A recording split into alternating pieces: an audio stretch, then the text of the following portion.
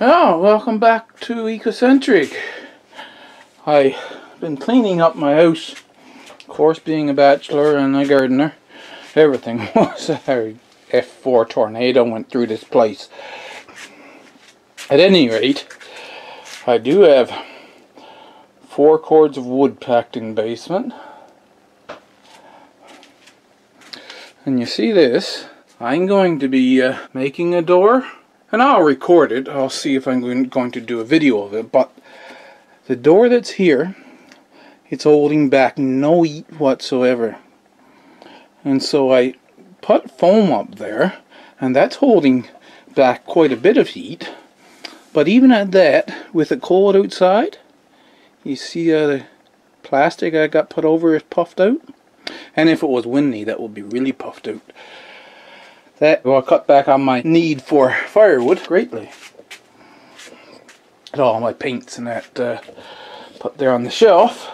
Oh yeah, down here I did mention about doing the trees and having a bunch of potted seedlings and even older trees ready to go when I've proven the plants that I'm trying to bring in as a new food crop. There's some trees that I have to cut down. This is some rounds from that, large rounds, that you could use to make coffee tables and the like. I have 3 trees out there I need to take down. I looked at them and I'm like, I'm not even going to try to split that. Right full of limbs, so the trunk itself will be right full of knots. But I measured one of them this morning, and it's 27 inches across at the base, and 4 feet up it's 19 inches across. What I'm doing here is collecting any rounds, or on some trees I might make a live edge slab, and letting it dry out, and whether once it's dry whether I'll use it or sell the round as is, well, that we'll see. That won't be until next year, I guess, because it's going to take a while for that to actually dry.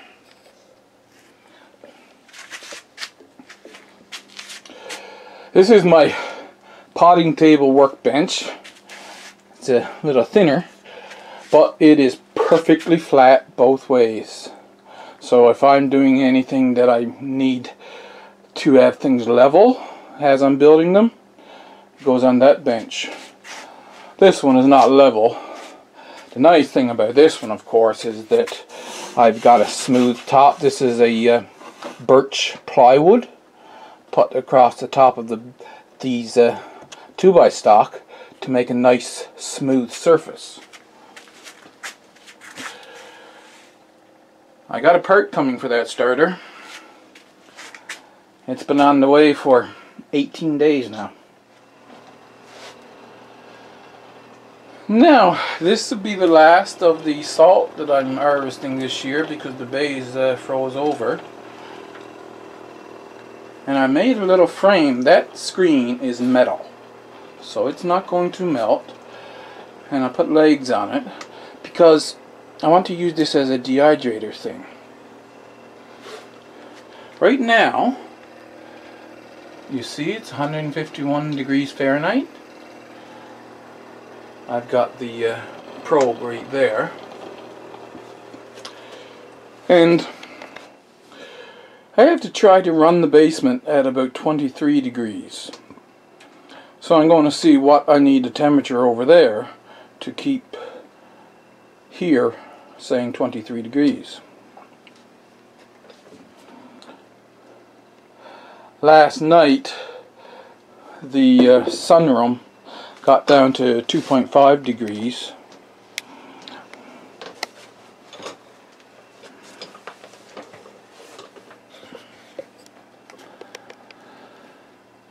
My seed starter shelves are all clear. I don't have any lights down on the bottom. If you remember last year, I had an animal get in and everything down low it was getting at, so I had to move stuff up high. And I'm collecting these lights to make a flat grow light surface.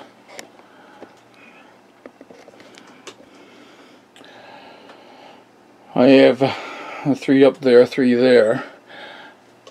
So I'm going to keep collecting and put 3 down here now because I've got my animal situation rectified. There's no more animals in the basement. The holes are all plugged. Over here, I recently removed the plants, but I'm going to add big plants here.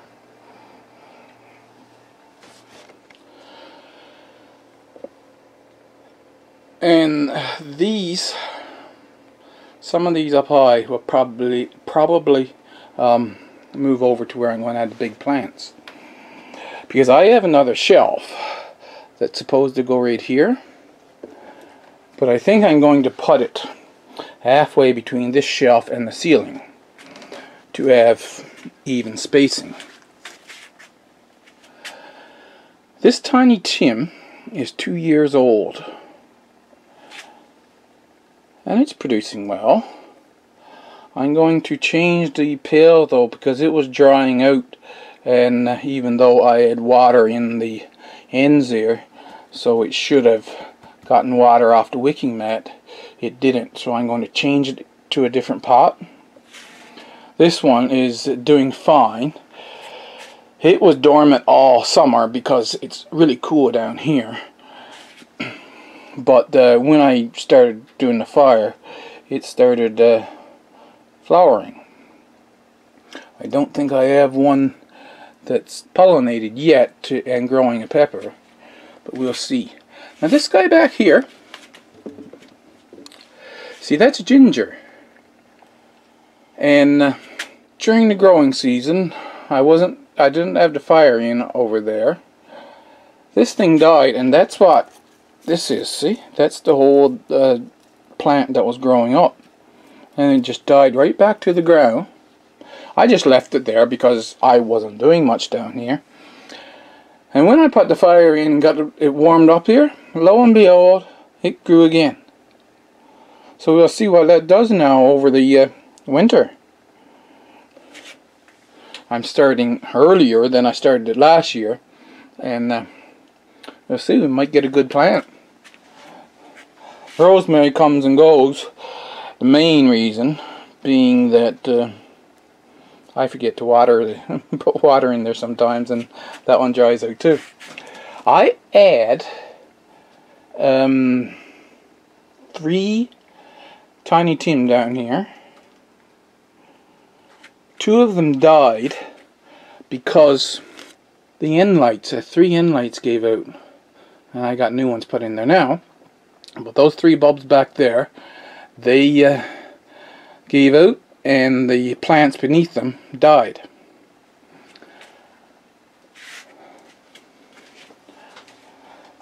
The plant that I had in there, woe is me, I forgot to water it.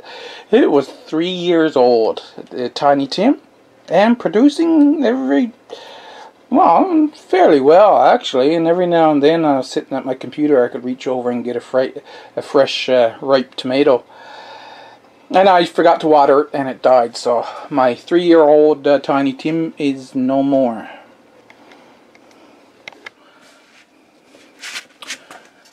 He didn't grow in that one. This is a cherry, 2 cherry trees that I started from the pits off of the cherries that I'm growing out in the garden, the big tree. And then I have some other herbs just started there.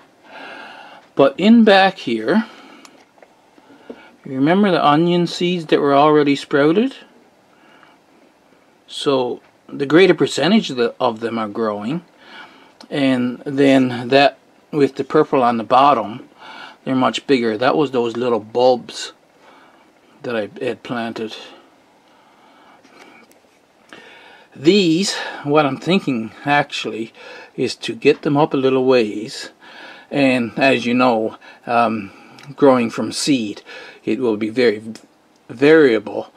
So what I want to do is let them grow a little ways and take a cutting off of the big cherry tree out in the garden and graft it into the rootstock.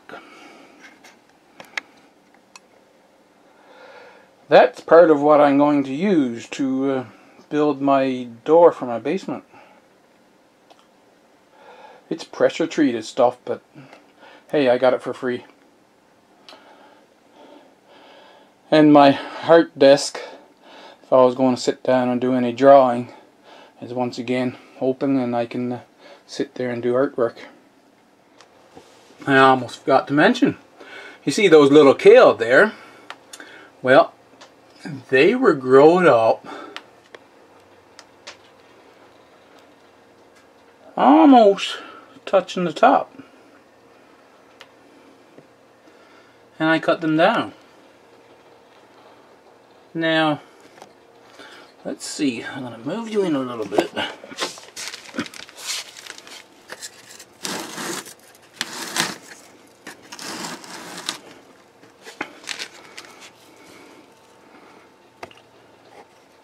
Okay, so I cut that one off there.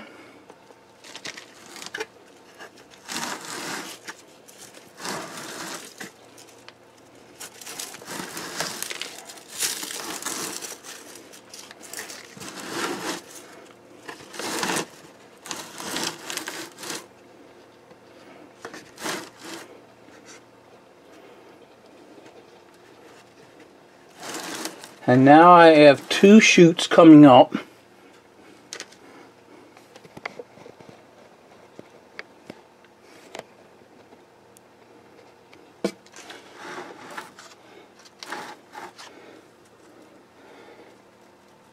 This one is cut off here, and I have 1, 2, 3 shoots coming up. And they will grow up just as big as the other one, right to the top, and then I'll cut it down again and let it grow up again. Eventually, of course, I'm going to have to be cutting off some of the side pieces because, well, I'm only going to be able to let them get so bushy, eh? One of the things about growing them this way is normally you got the light coming down on them, and when you get the big leaves, they shade the other leaves below, and this is what happens, they'll drop the leaves. So when you're harvesting, you take the lower leaves and you end up with this big bare stalk with a few leaves right on top of it. On the other end, when you put them in a place where the light can get all around them, that doesn't seem to happen as much. You see, there's quite a lot of leaves on there. Now, I harvested some, and I do, like you normally would with this type of kale, take the bottom leaves.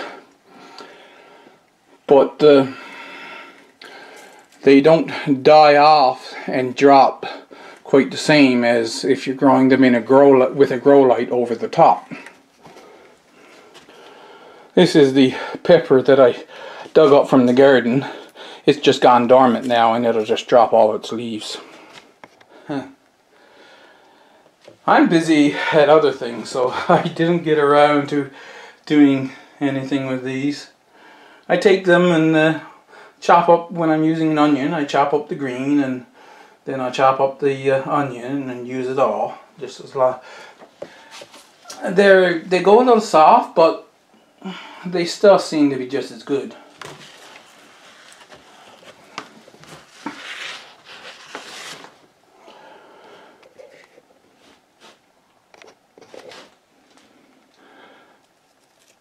I'm leaving these just like that this year.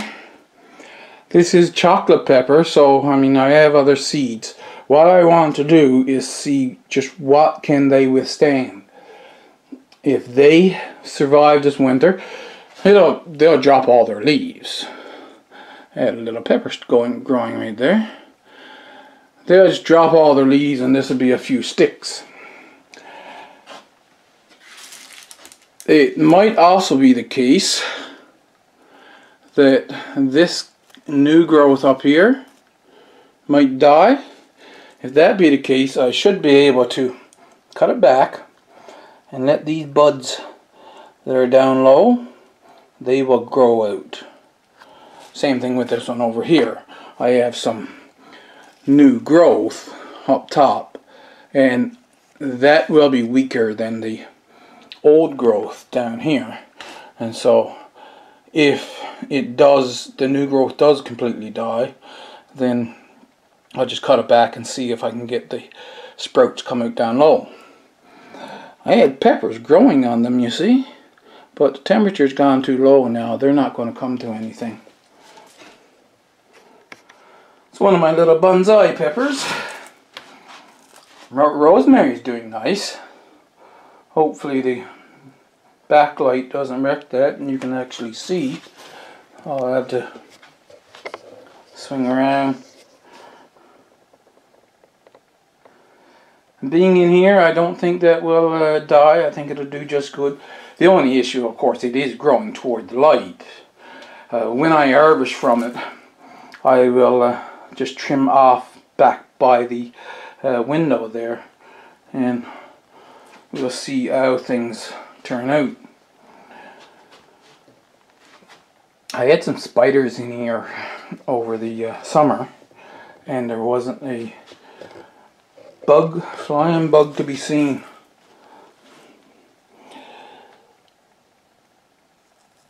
The leaves on this one are a little more susceptible to being attacked by the whitefly and aphids, but I did take my sprayer and just sprayed them back.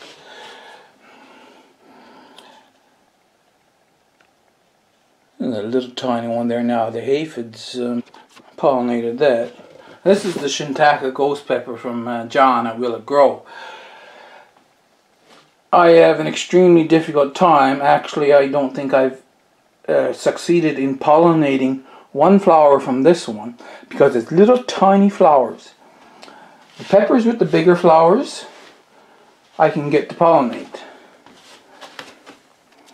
And so you see this one. Now, one of the first ones I showed you is a hot pepper, and I have 2 hot pepper plants here. And over the summer, I got more than enough peppers to do, I done hot and spicy green tomato pickles and hot and spicy green tomato salsa. And I had enough peppers to use in both batches. This one is another one with tiny flowers, so I didn't get anything out of this. But they're in pails. So next summer I am going to move them out to the deck out back and let nature do her thing to pollinate the plants. Back to this one, of course, he's in this big planter, so I can't move him. So the plan is to get 2 of these growing in pots as well, and then I can do the same, move them out, move them back in. I only got so many room in here for peppers, for perennials, and growing them back and forth. So I had these sitting there the entire summer. And no sir, they didn't do a thing. When I was cleaning up the garden, I brought them in and I just put them there in the porch, and they were left there for a few days and they all sprouted. I said, fine, I'll put you out in the sunroom then. This one I already got seeds from, but it re-sprouted too. So, I mean, the onions don't want to die this year. Let's see if I can get back far enough to see this.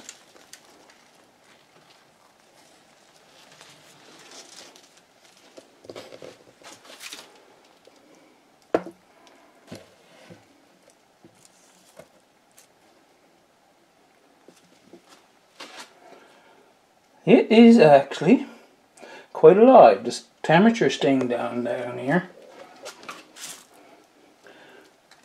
You see? It's the golden nugget. Now this is a small one. They get to be twice this diameter. But if I scan over this. This thing is right full of flowers. At the temperatures now, I don't think those flowers are going to come to anything, but it is right full of flowers. So if this survives the winter, it's going to produce a awful lot of tomatoes next year.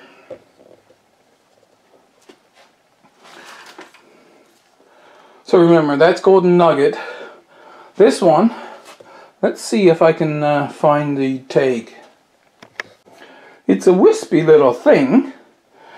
The leaves have lightened up in the cold temperatures, but it doesn't look like it's, okay, I'm going to flop over and die now. It's doing okay.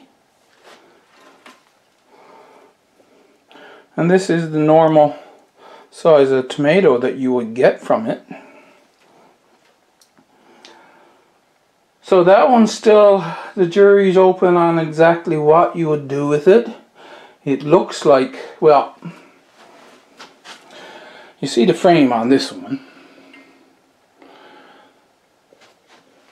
If I had a frame like that on that one, I think it would be good enough. This one, I think, will make a beautiful patio plant. I have some of those larger tomato cages, and so if I start another one and put a tomato cage around them, you'd have some of their arms would come out and drape down over the bucket and cover the bucket, and then another bunch of arms will come out from the first ring on the tomato cage, and another bunch from the top ring, and you'd have just this big bunch of greenery sitting down there, dotted with little gold colored orbs. It would make a beautiful plant for the patio.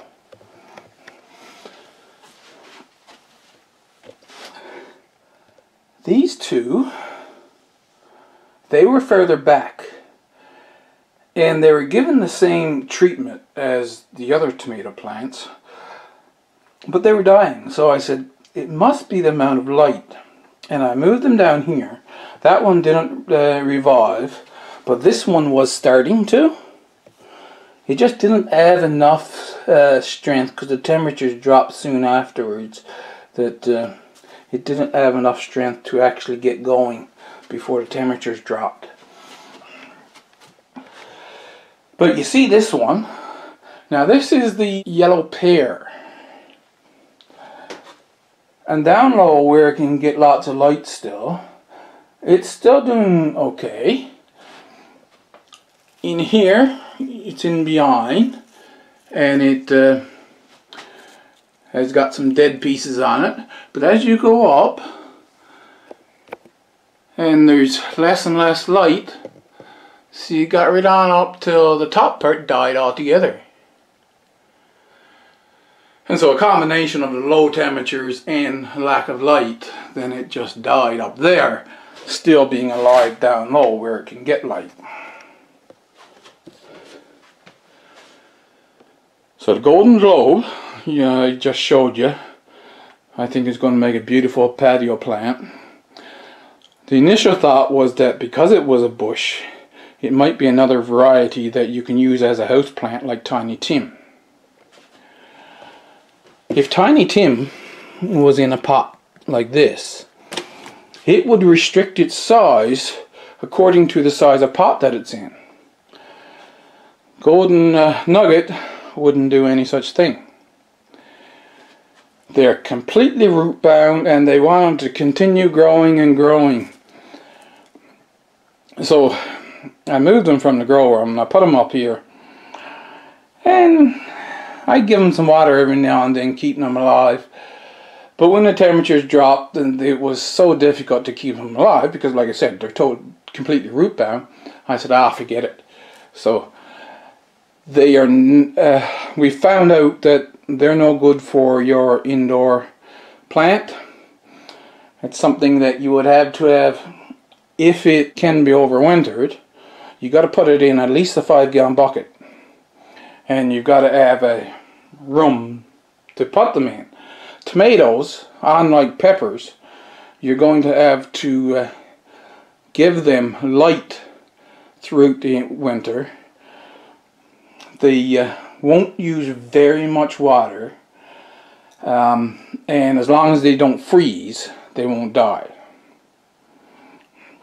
So keep the soil moist and the temperature above freezing, and a lot of tomato plants you can keep over the winter, but like I said, you need a big enough place to put them if it's going to be one of those bigger tomato plants.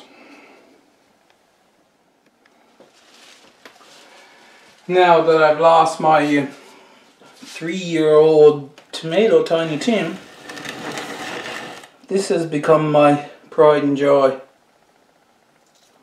I'm going to have to brace up that branch there because I have a bunch of tomatoes here and it seems to have been too heavy for the branch. But I've got a little mini tree made. I said, that's my tomato tree. And the stalk down here, see, it gets really hard. And as you hold them up, then after a while they'll be strong enough to hold themselves. I don't know, well, like an apple tree, of course, if it's got too much fruit on it, then the limb will break. So that'll be the same idea as what's happened there. But yeah, that's my pride and joy with respect to Tiny Tims now.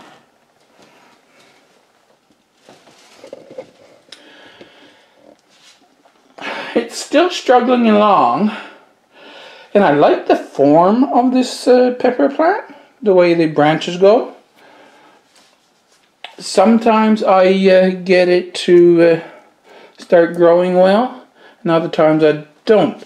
I did get 3 or 4 peppers off this plant over the summer, so eventually I will learn and figure that out. I got a ring of fire here, and that's a nice looking plant, the way the branches are formed, I mean. So I might get that one growing. Wonderful plants for the indoor house plants. The thing that is different from this, like the regular house plant, you stick them in a pot, you water them, and a lot of times that's all you do to them. With these and a Tiny Tim, same thing. You will always get little pieces that are dying, and you'll have to go by and pick off the dead leaves and that. Basically, you'd have to get up close and personal with your plants and go over them every so often. And from a gardener's point of view, I don't think there's anything wrong with that, right? That aloe vera plant, that is growing fast. It was only the one plant when I bought it a month ago, and it was just half as tall as that, but it's growing like crazy. I think this is something else that gets root bound or something, because what happens there with these, there's little bulbules underneath, and they die on a regular basis, but they've produced new bulbules before they die, and that's what these green pieces are coming up out of. And I do have a nice looking lavender.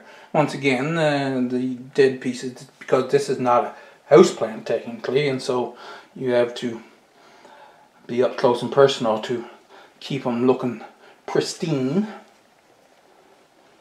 The other thing was interesting. No, this is not a pumpkin. That's my rondinite zucchini, the 2 biggest rondinites that I harvested, and I never used them. I had them sitting there on the bench, and over time this one now has gone almost completely yellow, and that one's still got quite a bit of green on them, but they're ripening up.